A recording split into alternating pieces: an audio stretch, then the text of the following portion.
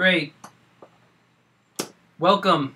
This is Vince again, Vince Ritchie of Vince Prep, Vince Admissions. I'm an admissions counselor and coach. Today I'm going to be talking to you about the Stanford essays for the graduating class of 2015. This is the Stanford Graduate School of Business. I'm an alumnus of Stanford University. The diploma's behind my head here.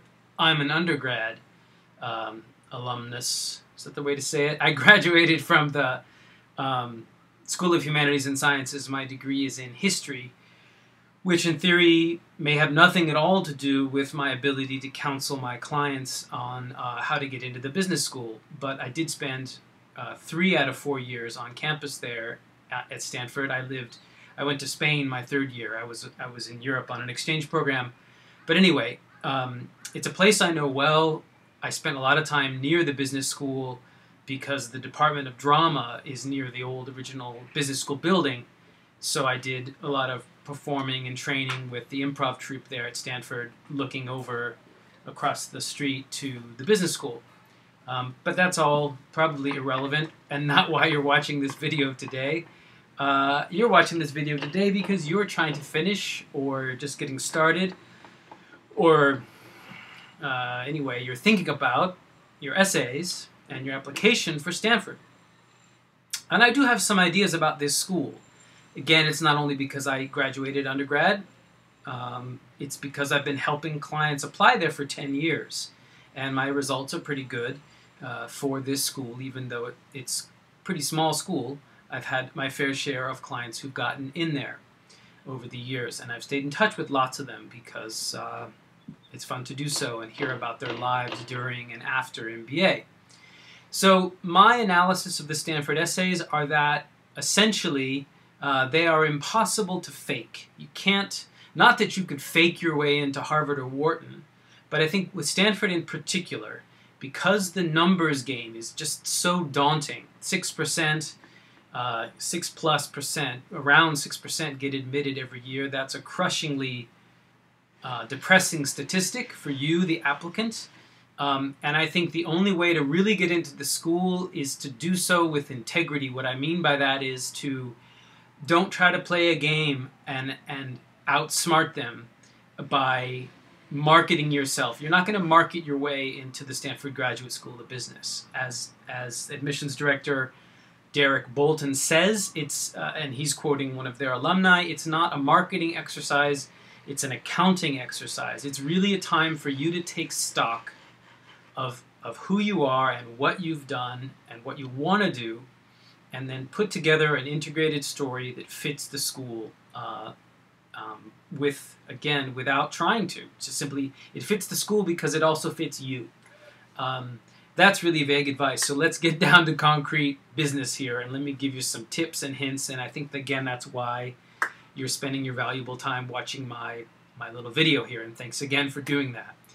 Here's my hypothesis about Stanford, which is basically that you don't need to try to be well-balanced. You don't need to try to have a mix of stories that presents you in 360 degrees.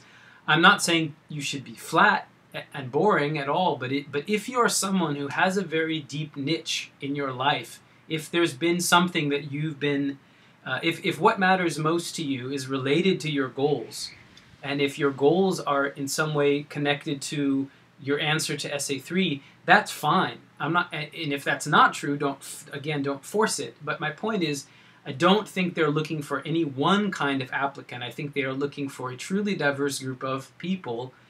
Again, because the numbers, it's such a small school that if they don't have a diverse class, diverse in every way, functionally and culturally, and also in terms of people's leadership style and communication style, if it's not truly diverse in a small group of 300 plus students per grade, per class, it's just not going to be a valuable experience for anyone, including the faculty.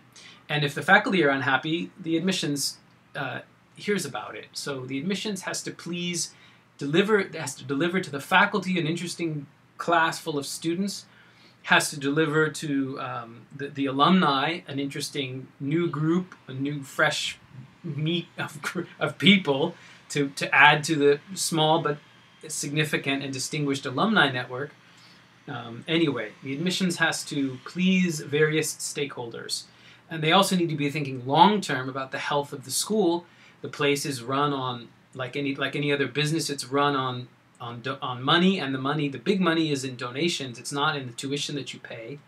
They lose money on your tuition. They only make money on their executive programs and other stuff that they're trying to license and sell. Sometimes case studies, that's more Harvard. They make money more on their executive programs. They definitely lose money on the 2-year programs, and that's shocking given the tuition that they charge.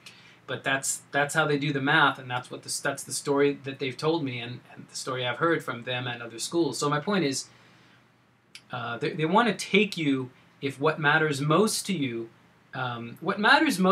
as they say, and I will repeat, why matters more than what.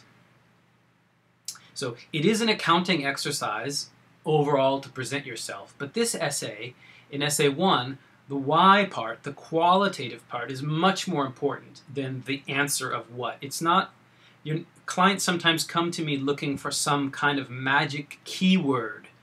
Is this word convincing and persuasive? Is this what, this one word or this phrase, does this actually matter? It doesn't matter. That's not diversity. 20 people who said that what matters most to them was empathy, and 20 people, 5 people who said, they don't have a chart. I don't think of that. They're not tracking the what part. It's rather they're looking more to assemble a diverse class of people who have a variety of why, whose reasons for why are both compelling and surprising and interesting. My hypothesis, my view of the why, is that it needs to be very fundamental. What I mean by that is that what matters most to you needs to, in some ways, be the thing that keeps you alive. Some of you are going to think that you should write an essay about water or air. I'm not trying to be clever and stupid. No, I don't literally mean, what matters most to me is food, because if I didn't eat, I would die. I don't mean this literally. But I mean it's that substance or that quality or that idea or that concept or that life, the way of living your life that sustains you, and that it maybe in some ways helped you survive some difficult times. Another way to look at what matters most to you and why that I like to challenge my clients is, sometimes in the mix of stories that they tell, I encourage them to share with me. They may or may not use it in the final essay, but I want to hear about a time when whatever it is that mattered most to them was missing. What happens when you're living without this thing that matters most to you? I'll give you a quick example that would be my answer if I was applying to the Graduate School of Business. What matters most to me, definitely, since I've been a conscious adult, a young adult until the present, is absolutely community. And I define community as, the reason it matters most to me is that it's how I survived my childhood. I'm not going to pretend I had a difficult and terrible childhood more than anyone else. I had a privileged childhood in many ways. I had loving parents who are still married. I had access to all kinds of great education and great opportunities. I had a very blessed and lucky life. But psychically or psychologically, I had to integrate a lot of influences. My parents, God bless them, are very different people. And again, I'm lucky that I'm in the vast minority in California that my parents are still together. But they're just such very different personalities, what interests them, how they think. But they're, in that way, in many ways, they're a perfect match. But I got to grow up in a household that had two very different sort of life views going on at the same time about nearly everything in many ways. And I had to kind of make sense of all that, and I had to kind of integrate those influences inside of myself, inside of my heart and my mind and my body and my soul. So I got to find a way to integrate very diverse influences, and I won't go into it in this little video because it's not about me, it's about you. But my point is community matters most to me because I would say actually, let me amend my answer, creating community. It's not just community as a noun, but as a process. Making communities matters most to me because because learning that process, number one, allowed me to feel good about myself and allowed me to feel integrated and whole in my self. Once I've mastered, or at least got a grip on who I was and why I'm on this planet, how I survive and thrive and have fun, then I've started the process of creating communities around me. And I've moved around a lot. I'm recording this video in Tokyo, Japan. I lived born and raised in California.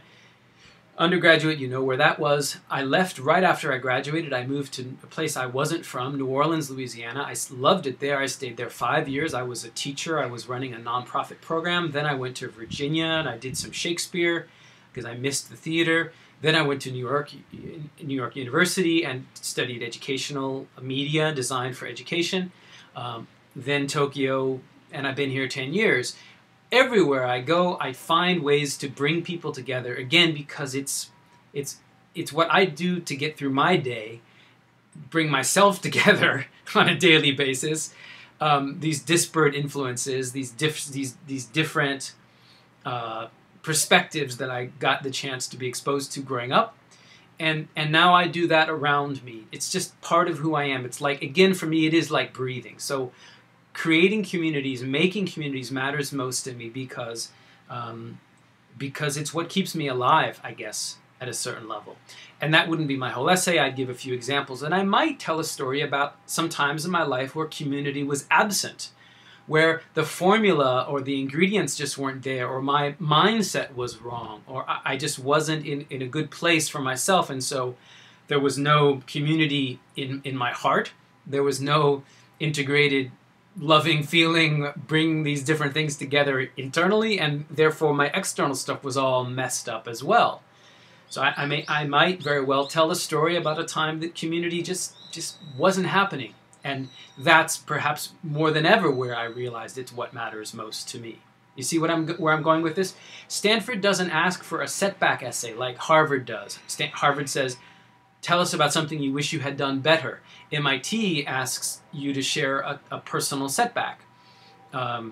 Stanford doesn't really ask about failure or setbacks, but that doesn't mean that they don't want to hear about them. I think in some cases you might be able to tell about a setback, if you will, a time that what mattered most to you was absent, and how you, through a negative example, reconfirmed why this was so vitally important to you, might work in your case. I'm just throwing that out there. It's not always just a. My point as well is your background will be, if you're going to get interviewed and admitted, you're going to have an impressive background. That's probably goes without saying. Your achievements and your experiences are probably best told through your application data. The achievements, they can read the resumes very quickly and with insight. They know if you're at the top of your game in almost every industry, in almost every country at this point. They're professionals at this.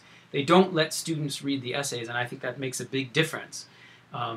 No offense to the students, but I don't want some 26-year-old person, second-year student who volunteered reading my essay and passing judgment on me necessarily. That's my peer. I want a professional reader. In Stanford and Harvard and MIT, they have the resources, they have the budget, they can hire the staff, and all the essays are read by professionals, and I think that's nice. So they know how to read your resume and know if you're at the top of your game in your given industry, in your given function. And they're going to look for those success stories and those work achievements in your recommendation letters. So in your essays, I guess what I'm saying is don't try so hard to impress them. And they say this, and I'm just repeating it for what it's worth. It's true. Don't try. Just be yourself. It sounds stupid and easy. Okay, great. Thanks, Vince. Why am I wasting my time watching your video? You know, look, if you don't know who you are, I can't tell you. And if you don't know who you are, you're not going to figure it out in the next week or day or a couple months.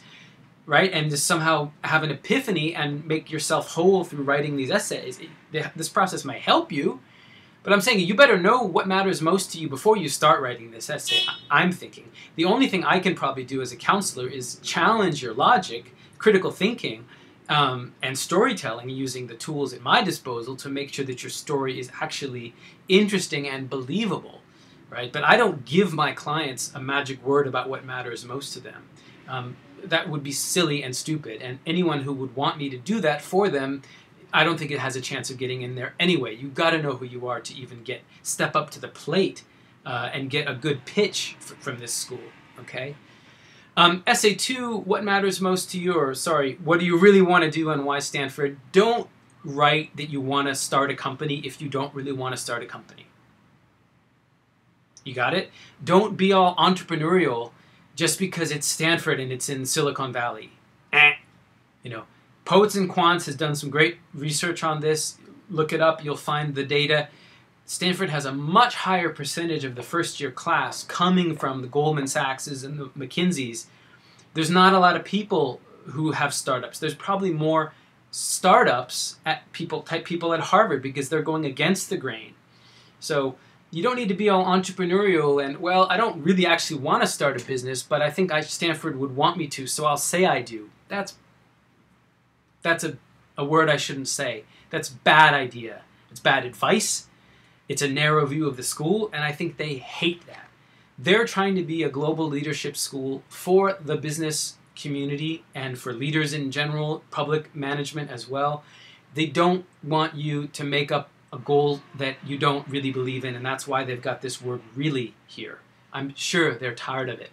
If you've never started, if you're not a serial entrepreneur, if you can survive, believe me, running your own business is great. Being your own boss sounds like a great, you know, and it's hard. And I didn't invent this industry, right? I've been doing it 10 years. I didn't create this industry. I'm in some ways a relatively new entrant into this admissions coaching business. I believe I've got my own value. I believe I'm better at critical thinking than most people I've met who do what I do. And I know I'm better at storytelling because of my creative arts background. I've been doing that for 20 years. I know what I'm doing.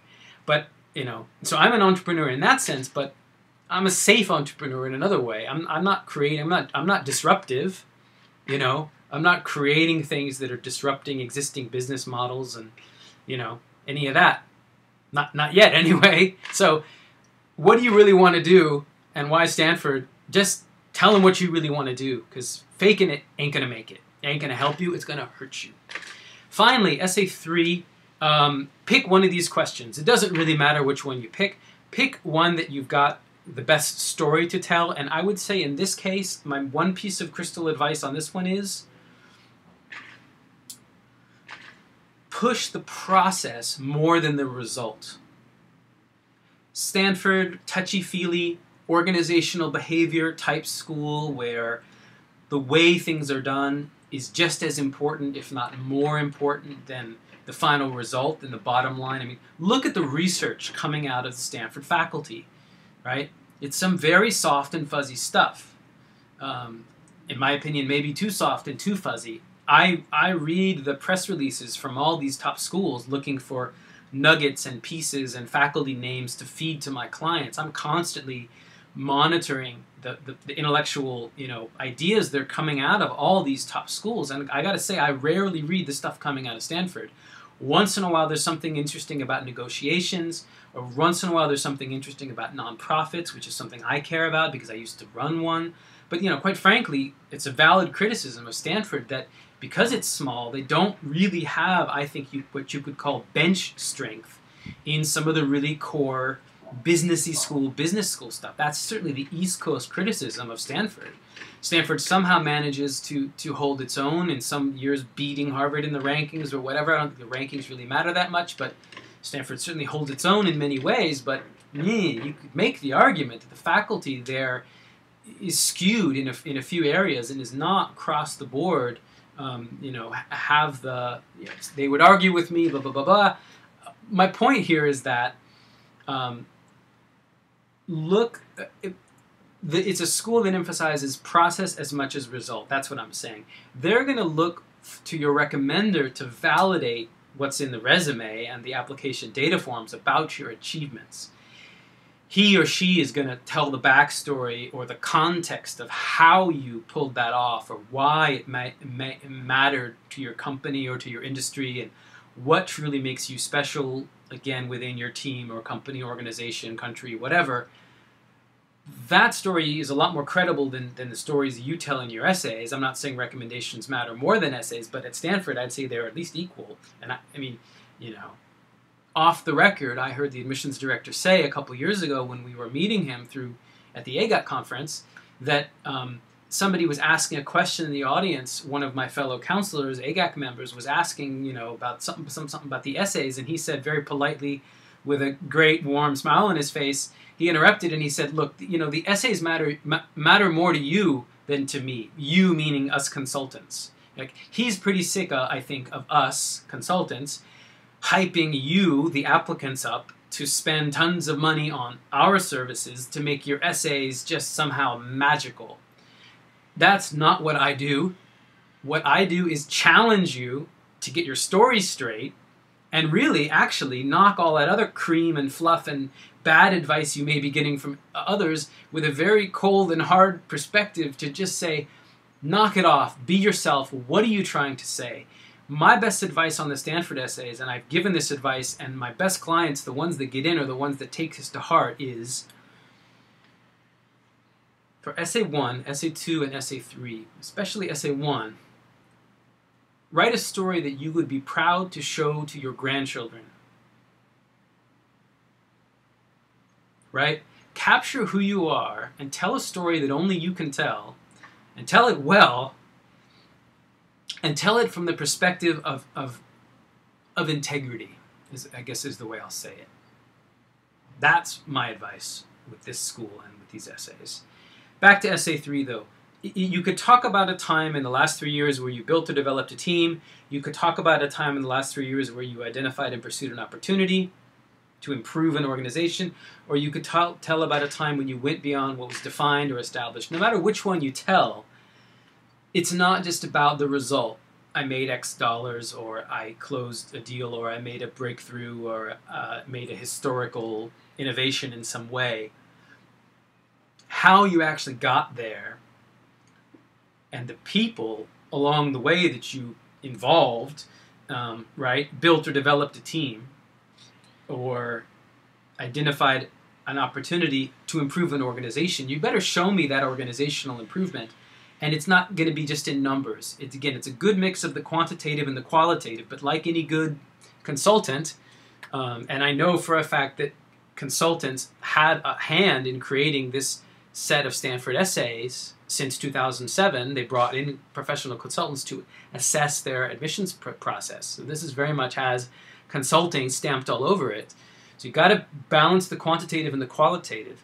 And in Essay 3, don't forget the result, of course. If it's impressive, include it, but really dig in and tell your story and talk about the people and the characters in your little movie, and make me care about them, first of all, as a reader, and show me their character development. Make it believable. You can't just jump to, again, a big flashy number, billion-dollar profit, hooray, you're in.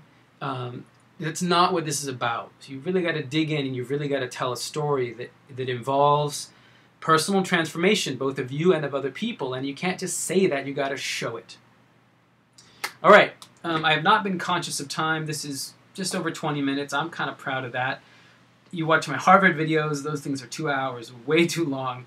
I wanted to make this one short. It might be too short, but I'm doing this in the midst of deadline season, so I didn't think I was going to get this out at all. I hope you find this valuable. Give me some critical feedback. I probably can't answer you through email, or I certainly probably can't produce another Stanford video this application season, but I'm always thinking ahead about the future. And these videos, again, are a new thing that I've just gotten started with. If you like it, let me know. If you don't, tell me why. And again, thank you for your time and attention. And I'm never going to meet most of you who watch this video. Most of you are never going to even contact me for my services, and that's fine. I don't like the fact that I like what I do. I like that it pays my bills and feeds my family, and I like the fact that it stimulates me and that I feel that I'm helping people one-to-one. I don't like what I do in the fact that it's not accessible to the people, and that it is in some way just another layer of elite exclusion in a process that I think should be more open and should be more transparent. So that is why I spend the time to make these videos. I am giving away the best of what I know, so that your applications will be honest, will be authentic, will have integrity, and again will be something that you can look back on with pride and with some amount of really feeling that you answered the questions to the best of your ability and really captured who you are and showed them you at your very best. And that is always my goal. So signing off for now. Thanks again for watching. Best of luck to you. Thanks. Bye-bye.